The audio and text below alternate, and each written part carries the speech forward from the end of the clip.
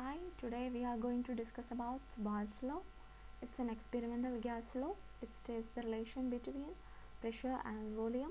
Mathematically, it can be written as pressure is inversely proportional to volume.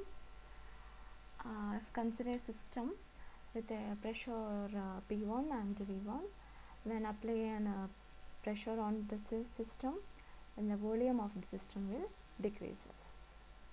It means when the volume increases, the pressure of the system is less, vice versa.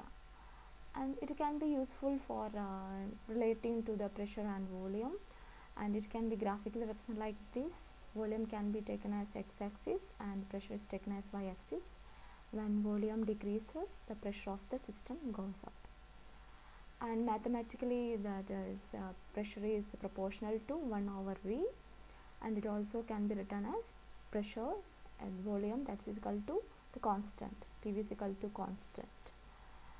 And one or more graphical representation can be useful to describe the relation, and where V is taken as x-axis and the inverse pressure that's taken as y-axis, which gives a linear graph. It is very useful for comparing the two systems. Take one system 1, system 2, and remember PV is equal to K, constant, and system 1 have P1 V1 as the pressure and volume, and system 2 has P2 V2 as the pressure and volume.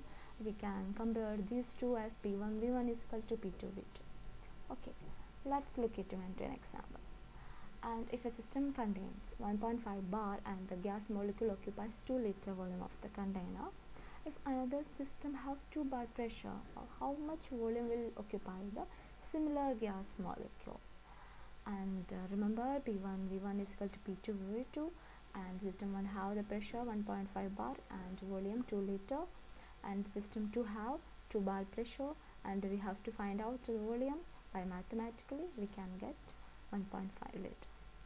Okay, thank you. Please watch my videos and subscribe. Thank you.